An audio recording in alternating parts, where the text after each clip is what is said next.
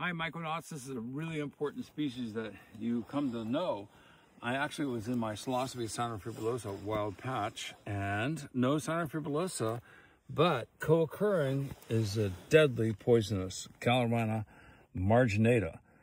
Galerina autumnalis, the autumnal Galerina, is basically similar, but this is a deadly poisonous mushroom. It contains the alpha amanitins, the cyclopeptides, and the destroying angel, the Amanitas, Amanita phalloides, virosa, bisporigera.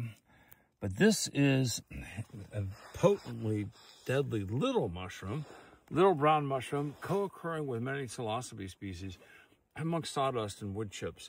You should know this species is super important. Be careful. Don't consume mushrooms unless you exactly know what they are and they're identified by an expert. That best expert could be you if you learn mushroom identification.